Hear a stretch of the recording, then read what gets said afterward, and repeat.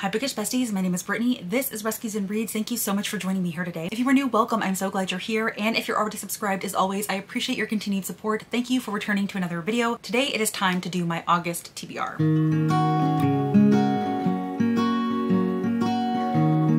Alright friends, so I made the rather impulsive decision that for the month of August, I was going to participate in yet another readathon. That is Pick-Pong-a-Thon, which is hosted by Crystal from Bond Book Reviews. I had no intention whatsoever of participating in another readathon in August because there is quite a lot going on for me in August. Work is expected to pick up, my next grad course is starting, and then perhaps most importantly is I'm going to be announcing my own readathon in August, and that video will actually be the next video that you see after this. So needless to say, I didn't really need to add another thing onto my plate. However, some of my wonderful friends from the amazing readathon are going to be participating and hosting, and so I wanted to go ahead and join in on the fun. Now, for that reason, along with several others, I'm actually not going to be pulling from my challenge cup today. One is because I have a stack of books currently on my priority TBR that I really need to get to ASAP. They are primarily books that have come into me recently, like from Book of the Month. Additionally, there are a bunch of books for projects that I'm doing, namely, of course, the one that I'm doing with Sarah over at Sarah's Nightstand. And then I have an additional project that I'm tentatively starting. I've only read one book for it so far, so we're gonna see how it goes, but I have several books on my radar to read for that project. Additionally, it's really no longer a priority for me to be pulling from that challenge cup. We are only at the end of July at this moment, and I basically satisfied almost every single reading challenge that I have undertaken for this year. Also, on top of that, my physical TBR has dwindled significantly since the start of this year. I only have a handful of books remaining, so there are very few books left on my physical TBR that are still in that challenge cup. So for the most part, it's really no longer a priority for me to be pulling from that challenge cup, which I have recently completely redone, by the way. So I will be bringing it back next month, but I feel perfectly fine not pulling from it this month just because it's really no longer a priority for me, as I'm basically already satisfying everything that I need to be satisfying without pulling from it. So today, really what I'm going to do is I'm going to be playing my TBR game as per usual, and then I'm also going to be talking about some of the other books that are on my priority TBR that I do plan to read. Now for Pick-Pong-a-Thon, I'm not going to be knowing the prompts until July 31st, August 1st, and because I need to get this video up before that point, I obviously do not know the prompts for that at this time. So my goal is that anything that I pull from my TBR game or from my priority reads, I'm going to be able to fit into the readathon, and if not, that is totally okay. I'm allowing myself some grace and some flexibility here. We are definitely going to be prioritizing the prompts for the readathon for sure. Now, of course, before we get into building August TBR, I need to quickly run through how I did with July's TBR. So the very first challenge pull for that month was to read the next book in the Savage Land series by Stacey Marie Brown, and I actually decided to go ahead and DNF that series. This is one of those series where the books pick up immediately after the last book left off, and so if there's any type of gap in between reading the books, when the next book starts, you're almost completely lost, and that's really how I was, and I just really didn't care to try to figure out what was happening or where we were in the story. I had tried to find some spoiler-filled summaries of what happened in the previous books, and I just couldn't. I didn't really want my mind to have to work really hard, just kind of like figure out what I was missing, what I was forgetting, and all of that good stuff. There are plenty of other series I'm far more excited to continue than this one, so I am ultimately DNFing that one, and the books that I own in that series are going to go up on Pango. The next challenge pull was to read The Nature of Fragile Things by Susan Meisner, which I did read. Next was to read The Family Remains by Lisa Jewell, which I also did read. The next challenge pull was actually a challenge prompt, and that was to read a book that I picked without reading the blurb, and for this I actually ended up selecting Bright Young Women by Jessica Knoll, because this is a book that I don't think I ever read the blurb from. It is just a book that I had seen going around BookTube, and it's what caused me to add it to my TBR, and then of course Sarah selected it for me in the project that we are doing together, so I thought that it would be perfect. It would be a way for me to knock out this reading challenge prompt and to read a book that is currently part of that project, so I did read that. Challenge pull number 5 was also a challenge prompt, and this challenge prompt was to read a book that had a plot similar to another book. So part of the reading challenge was to read both of the books that had the two similar plots. And for this, I selected The Book of Two Ways by Jodi Picoult, which from my understanding has a plot similar to Maybe in Another Life by Taylor Jenkins Reid. And I did ultimately end up reading The Book of Two Ways by Jodi Picoult. Moving on into the gameplay prompts, the first prompt I needed to satisfy was to read a book that was on someone else's TBR. And for that, I actually selected Middle of the Night by Riley Sager. I ultimately had this on my TBR to satisfy another one of the gameplay prompts, but this was literally on so many people's TBR for July, I could not pass up the opportunity to use it, so I went ahead and did, and of course I did read it. Then I had to read a book over 500 pages, and for this I originally selected Empire of the Damned by Jay Kristoff, but it didn't take long for me, maybe a chapter or two, to get into that book and realized that my brain was just not in a place that was going to be able to focus on this book. So ultimately, I was going to read All the Colors of the Dark by Chris Whitaker, which was one of those recent Book of the Month selections. And that was fully my plan. And then I kind of got a bug up my butt and decided to start that new project that I mentioned earlier. And so for that project, I ended up reading All Roads Lead Here by Mary Anna Zapata. And that is actually almost 600 pages. It's an almost 600 page contemporary. So I definitely did satisfy this prompt, but not in the way that I was expecting to. Next, I needed to read a book with fall vibes, and that was the prompt that I originally selected Middle of the Night for, but ultimately I ended up reading A Talent for Murder by Peter Swanson to satisfy this one. Then I actually had two back-to-back punishment draws for the game, and both of the punishment prompts were to read TBR veterans. So for those, I ended up selecting The Orphan's Tale by Pam Jenoff and Becoming Family by Alicia Whistler, both of which I read. And then the very final prompt I needed to satisfy was to read a beautiful book, and for that I selected The Honey Witch by Sydney J. Shields, which I did read. So I ended up satisfying all of the prompts for my July TBR, and so no punishment will be taken for this month. We are going into August with a clean slate. And even if we weren't, I probably would use my numerous get out of jail free cards that I currently have hoarded along with the jacks and stuff. So those are just kind of building up, but no need to use them because I satisfied all of the prompts. All right, so now that that's out of the way, and because we're not doing any challenge pulls, we're gonna go ahead and get right into the gameplay. All right, everybody, it is time for the next round of the My Bad TBR game. Just as a reminder, last round we got red all in the home base here, and so red and blue are officially out of the game. They are safe. So now we just have to work on getting the final green and the last two yellows into their home base. So for the time being, I'm still going to be drawing my color cards here to see which color I'm moving, but it's very soon going to get to a point where I'm not going to have the ability to do that because the movements for each of the pawns is going to be limited as we get to the end of this round of gameplay. So what I'm probably going to do after this month, I'm probably just going to let myself choose which color I move depending on the card that I get, if that makes sense, just so we can ensure that all of the pawns get into home base. So as per usual, we are going to stick with the normal 6 draws unless the board is unkind to me. Hopefully it is not, because it has been pretty unkind to me the last 2 rounds, so I could use a little break, especially with everything else going on in August. But we are going to see, starting of course with draw number 1.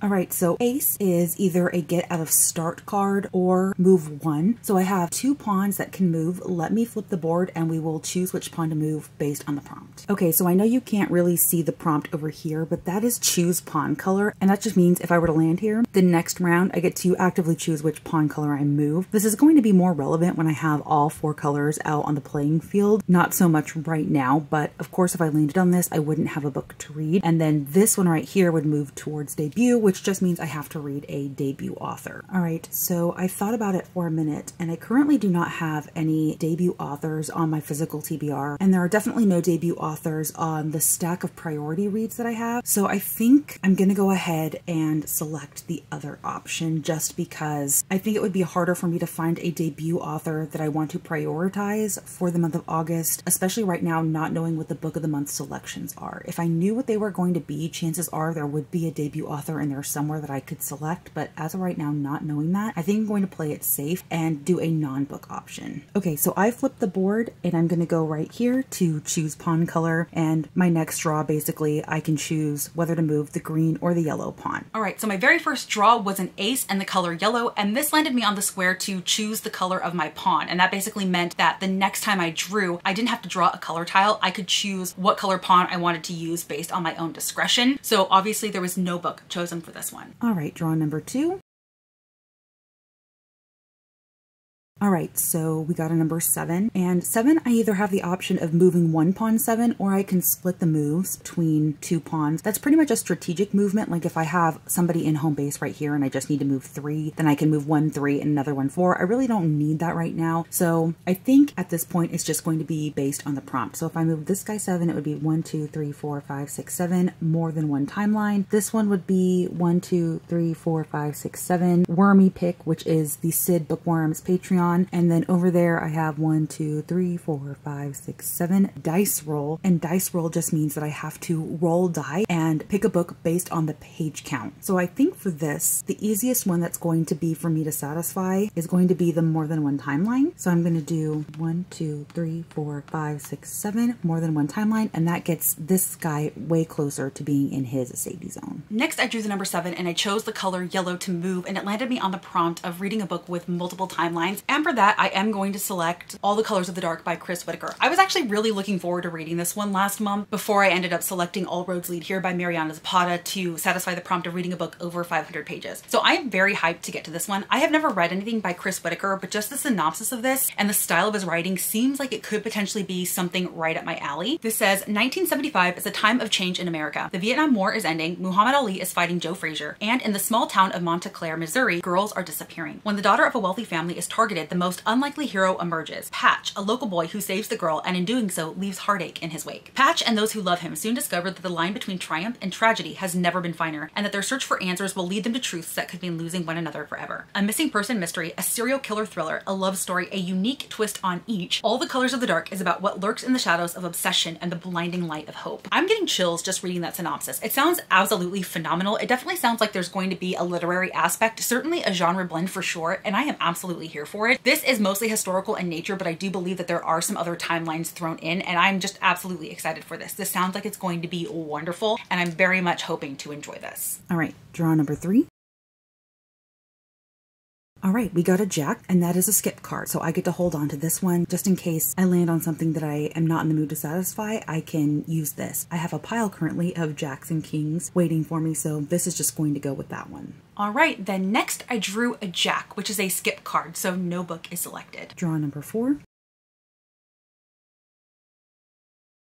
Speaking of kings, I just drew another king. That is a get out of jail free card. So again, no movement for that. Next, I drew a king, which is a get out of jail free, which I mentioned I have currently a stockpile of. And of course, no book is selected. So currently I've drawn 4 times and I only have 1 book. So I'm probably going to extend this past 6 draws, but let's see what draw number 5 gets me. Okay, well that automatically adds a draw anyway. So let's go ahead and see which color I'm going to use. Green. Okay, let me go ahead and flip the board and we will see what we get. 1, 2. Oh, choose pawn color again. So once again, I get to choose the pawn color that I use on the next round and no book is going to be selected. So this is definitely going to have a few more draws to it, I think. All right, then I drew the number 2 and the color green. That actually once again landed me on the choose the color of your pawn prompt. So once again, no book was selected. Draw number 6.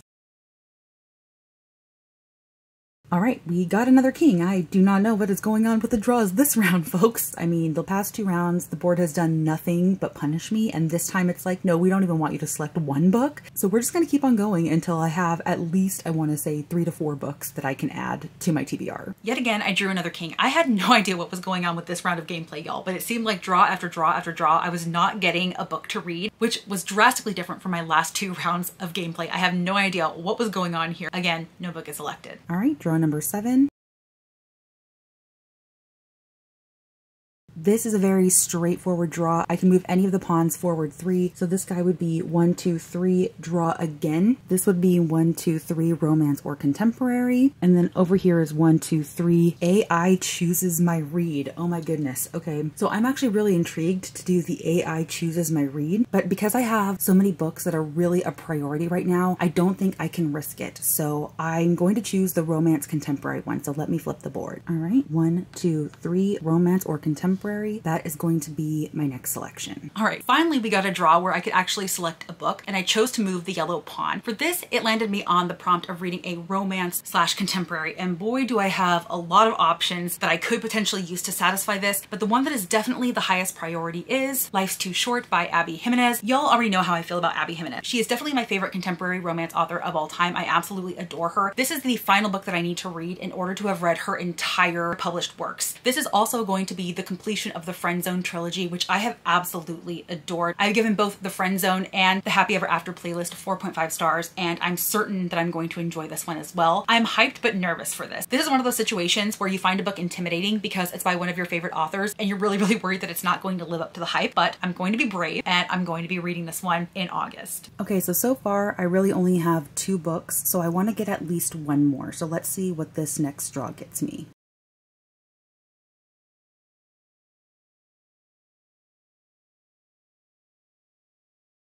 All right, y'all. Well, I really don't have a choice in the matter with this one because this, from what I count, is exactly 9 spaces into home base. 1, 2, 3, 4, 5, 6, 7, 8, 9. And that guy is safe. But of course, no book is chosen for that one. So we are going to draw yet again. All right, then I drew the number 9 and the color yellow. And luckily, this actually allowed me to get one of my yellow pawns easily into home base. So I could not miss that opportunity. So now we only have 1 yellow and 1 green pawn out on the playing field. And we are so incredibly close to finishing this round of gameplay.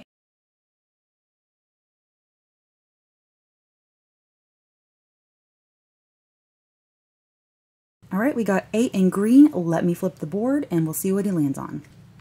1, 2, 3, 4, 5, 6, 7, 8 color generator. Okay, so that basically means I have to use a color generator and select a book that has that color on the cover. All right, then I drew the number 8 and the color green. That landed me on the prompt of color generator. So I had to go ahead and use a random color generator, and then I have to read a book with that color on the cover. So when I did the random color generator, it landed me on something called patina green. And for that, I ended up selecting The Dream Daughter by Diane Chamberlain. I feel like especially down here, you get more of the patina green vibes. This is like definitely the closest thing that I had. And once again, this is perfect because this is the 3rd and final book that Sarah recommended to me and I need to get to it as soon as possible. This is another one that I'm extremely hyped for. I have read 3 other Diane Chamberlains in the past and I have loved absolutely every single one of them. Her stories are just so incredibly compelling and well written. And this one is going to be different because it has kind of like a time travel aspect to this, and her other books are definitely more firmly historical in nature. So I'm very intrigued to see what she's going to be able to do with this one. It says, when Carly Sears, a young woman widowed by the Vietnam War, receives the news that her unborn baby girl has a heart defect, she is devastated. It is 1970 and she is told that nothing can be done to help her child. But her brother-in-law, a physicist with a mysterious past, tells her that perhaps there is a way to save her baby. What he suggests is something that will shatter every preconceived notion Carly has. Something that will require a kind of strength and courage she never knew existed. Something that will require an unimaginable leap of faith on Carly's part, and all for the love of her unborn child. So like I said, I am highly anticipating this one. This is definitely one of the top priority reads for August, and I'm so glad that I was able to fit it in with my TBR game this round. All right, so that gave us 3 books and I'm pretty satisfied because I think I can use all of the books that are priority for these prompts. So I think I'm going to go ahead and pull one more card.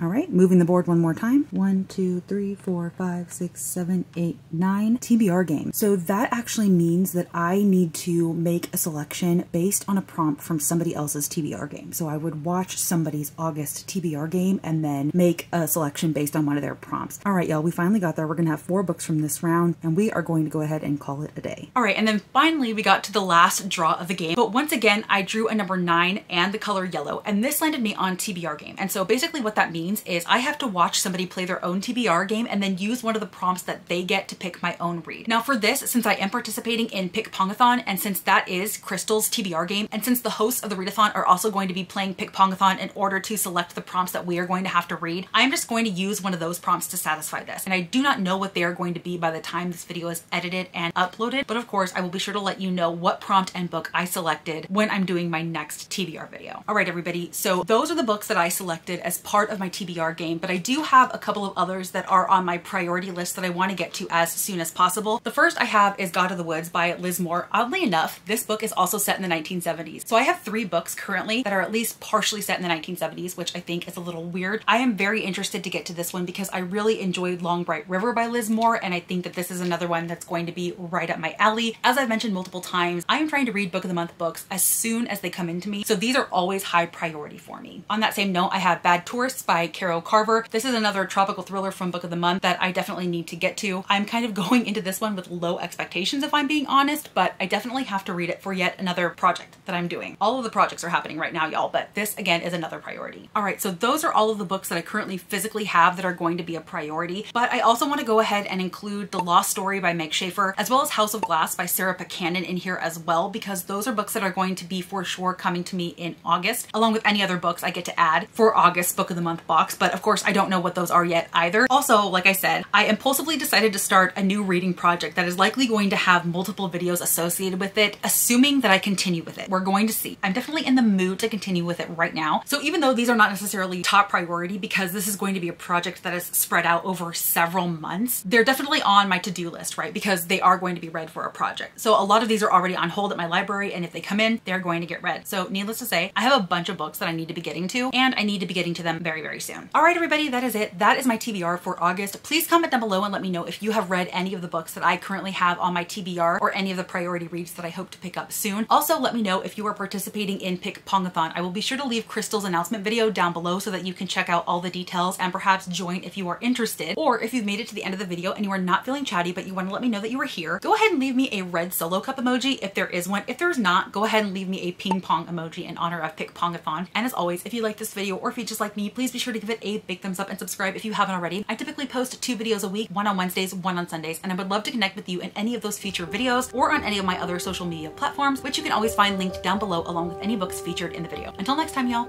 bye.